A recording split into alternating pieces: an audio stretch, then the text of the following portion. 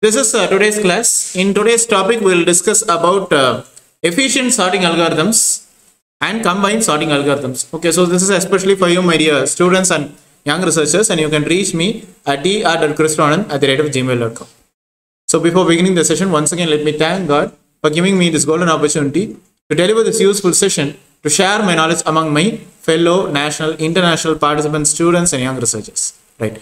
So in this class, we'll discuss about efficient sorting algorithms, about the big O notation, straight insertion sort, the Python implementation. Then we'll discuss about shell sort, bubble sort, quick sort, heap sort, and characteristics of the heap sort algorithm. Okay. So I have already given the element work for you. I hope you would have completed. Okay. So at regular intervals, I will be giving you some short videos to discuss the knowledge in our topics. So this is sorting algorithms. So using sorting algorithms, you can actually go for arranging, okay, ascending or maybe descending order. So sorting algorithms is how you try to organize the array of items from maybe smallest till largest. Okay. So the algorithms, you can organize any messy data and you can make it much more easier to use. Okay. So if you try to understand what are the algorithms, how they work, okay, so that is how you try to understand the computer science. Okay, so maybe we'll have two algorithms right now, like a straight insertion sort and then shell sort. So maybe like maybe the elements get inserted in the right place, so you try to order them. Okay, next, after this straight insertion sort and shell sort, we'll go for bubble sort and quick sort. Okay, so that with exchanging when elements when move around the array, maybe like 1, 3, 2, 5, 2 you put here, okay, 4 you put here, so you make it arranged. Okay, so that you will have them. The last one is heap sort. Okay, heap sort, it sorts through the selection where the right elements are selected as the algorithms run down the array. Okay, so suppose let us take in the case we have two functions, f of x and g of x. Okay, so there are two functions defined on the sum subset of the real numbers. Okay, so f of x is equal to order of g of x. Okay, so here x would be tending to infinity.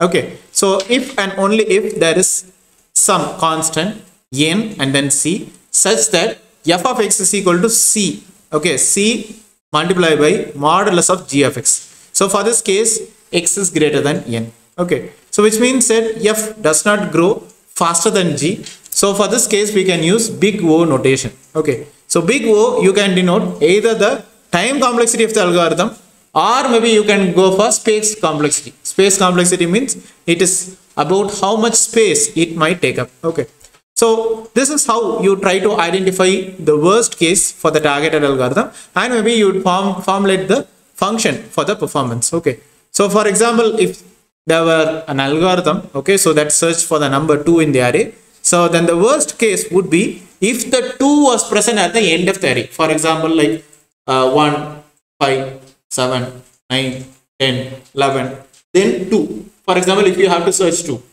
so 2 is in the last element, so you have to go for 1, 2, 3 till you find it 2 at the last. Okay, so that is the worst case. So the big O notation would be order of n, since it would have been run through the entire n element array before finding the number 2. Okay, so you have like time complexity and then space complexity. So quick sort, we have order of n log n. Average case, it is order of n log n. Worst case, it is order of n square, n power 2. Okay, and space complexity, order of log n. Similarly, merge sort, order of n log n, order of n log n. Will have worst case n log n. Okay, space complexity, order of n. Okay, so time sort will have omega of n. Okay, average case, order of n log n. Okay, so worst case, order of n log n. So space complexity, order of n. Heap sort, omega of n log n. Average case, theta of n log n. Okay, worst case, order of n log n. Okay, space complexity, order of 1. Bubble sort, it is actually omega of n. Okay, average case, theta of n square. Worst case, order of n square, and space complexity 1. Okay, so insertion sort also just the same. Okay, selection sort, omega of n square. Okay, average case, theta of n square. Worst case, order of n square, and space complexity, order of 1. Pre-sort, it is omega of n log n. Average case, theta of n log n. Okay, worst case, order of n square. Space complexity, order of n. Shell sort, it is omega of n log n, just like pre-sort. Okay. Shell sort, it is theta of n log n the whole square. Okay. And worst case, order of n log n the whole square. Space complexity, order of 1. Bucket sort, you will have omega of n plus k. Average case, theta of n plus k. Order of n square for the worst case. And space complexity, order of n. Then radic sort, omega of n k. And then average case, theta of n k. Worst case also same, order of n k. But space complexity, order of n plus k. Okay. Counting sort, you have omega of n plus k. Average case, theta of n plus k. Worst case, order of n plus k. And then space complexity, order of k. Then you have cube sort. Okay. Omega of n. Average case, theta of n log n. Okay. Worst case, order of n log n. And then space complexity, order of n. So if you can see all this one, quick sort, merge sort, time sort, heap sort, bubble sort, insertion sort, selection sort, tree sort, shell sort, bucket sort, radic sort, counting sort, and cube sort, everything is going to sort.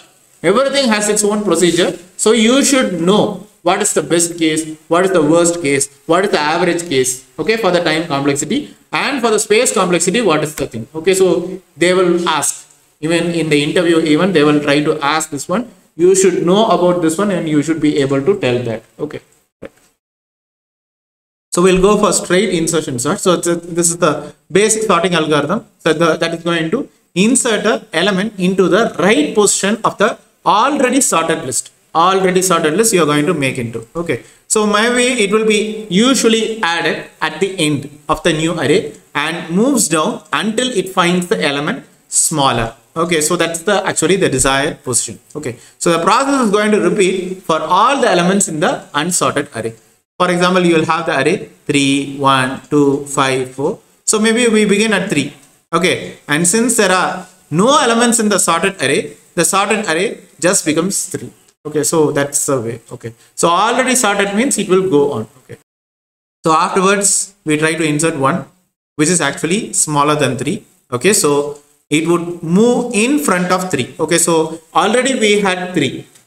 Now 1 is placed in front. So 1, 3. Okay, so the same process is repeated until we get the array 1, 2, 3, 4, 5. Okay, for example, 1 it will move here, 2 it will move here. Okay, 4, then 5. So that only 1, 2, 3, 4, 5. So the advantage is that it's a much more straightforward process and much more easy to implement. Okay, so the advantage, this process is much more straightforward and of course easy to implement even.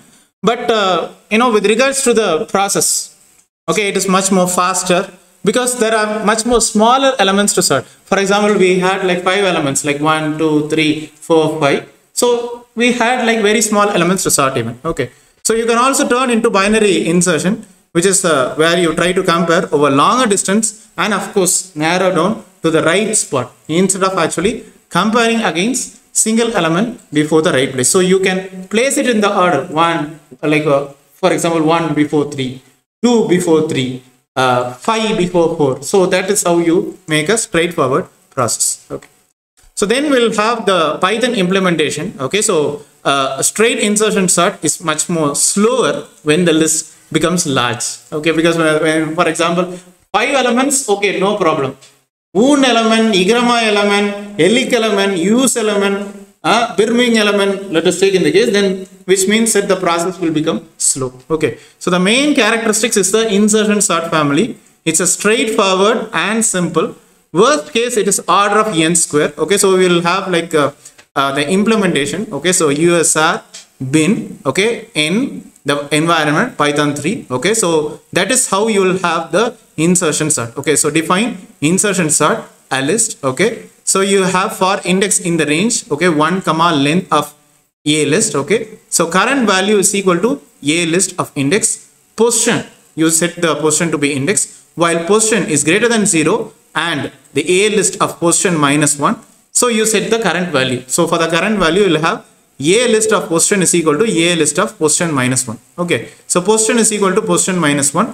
Then you set the a list position is equal to current value. Okay, so That's how you try to implement this one. Okay. So then you'll have shell sort. Okay. So shell sort, it's a insertion sort. Okay. So that is going to first partially sort its data, and then it is going to finish the sort by running a insertion sort algorithm. So insertion sort also comes inside shell sort. Okay. So it generally starts by choosing smaller subsets of the array. Okay. And sorting those arrays. So for every small element you take, that is going to sort into. Afterwards, it is going to repeat the same procedure with larger subsets until it finds a point where the subset is the array and the entire thing becomes sorted. Okay, for example, I choose this group of people, sort. This group of people, sort. This group of people, sort. Until I find all of them sorted. Okay, so this is a shell sort. Okay.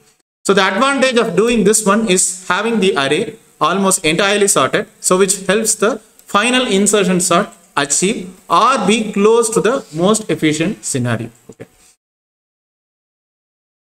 So increasing size of the subsets is achieved through the decreasing increment term. Okay. So for example, we'll have different elements. Okay. So 37, 41, 67, 32. So it will be moving correspondingly to the smaller set of elements to sort them. Okay. So increasing size of the subsets is actually achieved through the decreasing increment term. Okay. Increment term also essentially chooses every kth element to put it into that particular subset. So it's going to start large, leading to smaller groups even, and it becomes smaller until it becomes 1. Okay. So the main advantage of the shell sort is that it's more efficient than the regular insertion sort. So the characteristics of shell sort. So there is a variety of different algorithms that you are going to optimize the shell sort by changing the way the increment decreases, since the only restriction is that the last term in the sequence of increment is 1. Okay. So the most popular method of this shell sort is Knuth method. Okay. So that is, we will have a formula. Okay. So H is equal to 3 power k minus 1 divided by 2. So that gives the sequence of the intervals like 1, 4, 13. Okay, so that it will be calculating. Okay, 3 power k minus 1 by 2. So we are going to substitute. Okay, so k value. Okay, so correspondingly we will be having, with the case of the intervals, k equal to 1, it's actually 1. K equal to 2, it will be 4. K equal to 3, it will be 13. So that is how you will have the formula. Okay, so that you can use it in the shell sort. So shell sort, if you can compare, it's not an efficient method. Okay, like quick sort or maybe merge sort. The main characteristics is same, like sorting by insertion, and you can optimize the algorithm by changing the increments. Okay, so using Knuth's method, you can actually calculate the worst case. Okay, that is actually order of n power 3 by 2. Okay, so this is the Python implementation of the shell sort method. Okay, so that's, you try to define shell sort a list, that's a list. Okay, so sub list count length of a list by 2. Okay, so while sub list count is greater than 0, so for the start position in the range of sub list count, okay, so you will have to have the gap insertion sort. So a list, start position, sub list count. Okay, so sub list count, you are going to have sub list count, okay, slash 2. Okay, so you define the gap insertion sort, n list, start, and then gap. So for, we'll have the for loop for I in the range, start plus gap, length of n list, comma gap. So the current value, you are going to have the n list of I, position equal to I, while position is greater than equal to gap, and n list of position gap is greater than current value. So you will have the n list of position is equal to n list of position minus gap. Then you set the position equal to position minus gap, and the n list of position, you set the current value. Okay, so this is how you will try to implement the shell sort. So next you will have bubble sort. Okay, bubble sort, you are going to compare, the adjacent elements in the array, and you are going to organize. You are going to order the elements. So the name comes from the larger numbers tend to float, or maybe it's bubble to the top. Okay, so that is going to loop through the array and see if the number at one position is greater than the number at that following position. So which means that something is smaller, something is larger, means so accordingly it will arrange. Okay, so that's a way. Okay, so the cycle repeats until the algorithm has gone through the array without having to change the order. Okay, so So you can find that it is advantageous. It's much more simple, okay, and works well for mostly sorted list. Already sorted, it is working well, okay. So programmers also can quickly and easily implement the sorting algorithm, but only one thing, it's a slower process, slower sorting algorithm.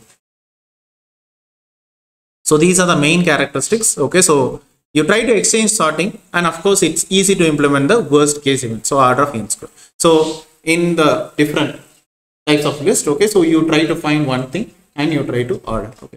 So this is the Python implementation, okay. So define bubble sort of a list for pass name in the range of length of a list -1, 0, -1. So for I in the range pass name, so if the a list of I is greater than a list of I plus 1, so you define, okay, the temporary equal to a list of I. A list of I you try to increment a list of I plus 1, and a list of I plus 1 is temp. So that is how you try to order or arrange. Then you have quick sort, okay. So it's a most efficient sorting algorithm, and of course it is working well, okay, it's very good. So the first thing, you have to select a pivot number. So this number will actually separate the data on its left, okay. So that's the numbers smaller than it, and greater numbers you will have, right? For example, we divide into 2, 10 elements are there, half, okay. So those smaller left side, those greater right side. So right side you try to sort, left side you try to sort and join. So that's how you will have, okay. So we get the whole sequence partition. After the data is partitioned, we can assure that the partitions are oriented. We know that we have bigger values on the right and smaller values on the left, so that it will be using divide and conquer algorithm with recursion procedure, okay. So we have the data divided as we use recursion to call the same method and pass the left half of the data and after the right half in order to separate and ordinate the data. So the characteristics of quick sort, okay. So at the end of the execution, we will have the data all sorted, okay. So from the family of the exchange sort algorithm, we'll have divide and conquer paradigm, worst case complexity, order of n square. So for example, like 1, 2, 3, 4, okay. So here if you see 7, 6, 5, 8, so that it will move right side greater. So 5 it will put here, 6 it will put here, 7 it will put here, 8 it will put here. So that is how it will move in the right hand side. So this is the Python implementation. Define quick sort of a list, okay. So quick sort helper a list, okay, 0, len of a list -1. So define quick sort helper a list first last. So if the first is less than last, split point is equal to partition a list first and then last. So quick sort helper a list first, split point -1. Quick sort helper you will have a list split point +1 and then last. So that is how you change this one. So define partition, okay. So a list first and last. Pivot value you will have a list of first. So left mark, okay, you will set the left, okay. So first +1. Right mark, it is actually last, okay. So done equal to false while not done. So while left mark is less than or equal to right mark and a list of left mark is less than or equal to pivotal value, so you will try to increment, okay. So left mark is equal to left mark +1. Then you'll go for the next one, okay, while loop. While a list of right mark is greater than equal to pivotal value and maybe right mark is greater than equal to left mark, so you try to decrement, okay. So right mark is equal to right mark -1. So if the right mark is lesser than the left mark, which means that the condition is okay, done is equal to true. Else case, you set the temporary a list of left mark, then a list of left mark is equal to a list of right mark, then a list of right mark equal to temp. So that you will assign and that makes it to the end, okay. So temporary is equal to a list of first, a list of first is equal to a list of right mark. So a list of right mark equal to 10 and return the right mark. So basically if you see means, for example, here if you can see 1, 2, 3, 4. So this is actually set, finished. 8, 7, 6, 5. 5 you put here, okay. Then you have 7 means you are storing in the memory. 7 you are storing in the memory, okay. Then 6 is there, then you put like this. Then 8 you put it in the last.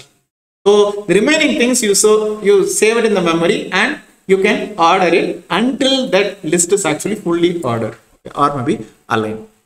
Then you have heap sort, okay. So that's a sorting algorithm based on the structure of the heap. So heap is a specialized data structure found in the tree or maybe a vector. So here in the first stage of the algorithm, a tree is created with the values to be sorted. Okay, so starting from left, we create the root node with the first value. Then we create left child node and maybe insert the next value. So we try to evaluate, okay, until this child node is bigger than the value at the root node. Maybe if yes means we can actually change the values. So we do this all the tree. So the initial idea is that the parent nodes always have bigger values than the child node. So at the end of the first step, we create a vector starting with the root value and maybe from left to right, we try to fill the vector. Okay.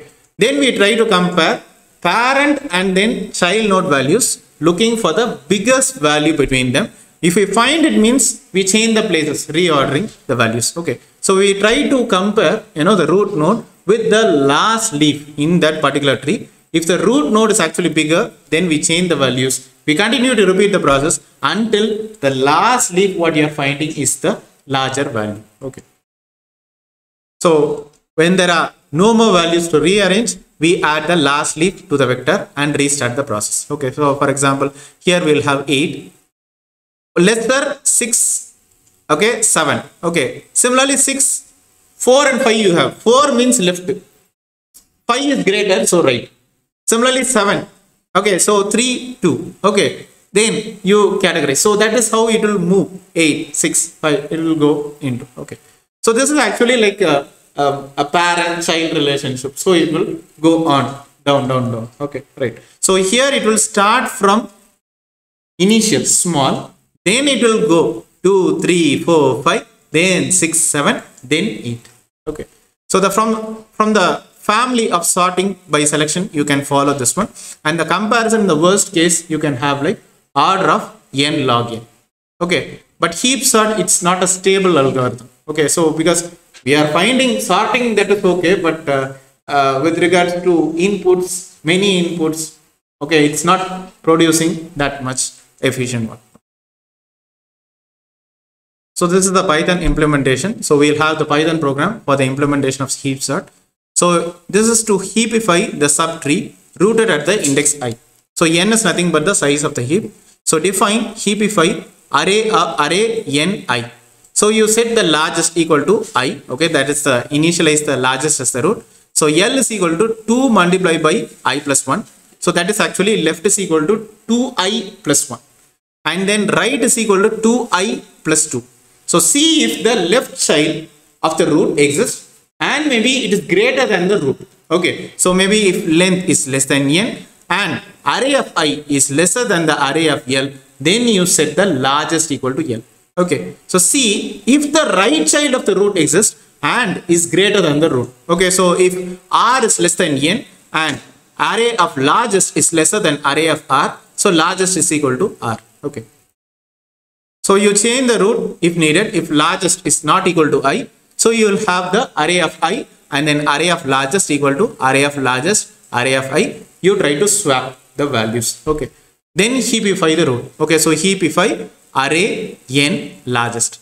Then you have the main function in order to sort the array. Okay. So define heap sort of array. N is equal to length of array. You build a maximum heap. So for I in the range n minus 1 minus 1, heapify array n and then I. So one by one you try to extract the elements. Okay. So for I in the range n minus 1, 0, minus 1. Array of I, you will have array of 0. Okay. You will set it as array of 0 and array of I. Then finally heapify the array I and 0. So finally you will finish this one as heap sort of array. Okay. So that is how you try to go for it.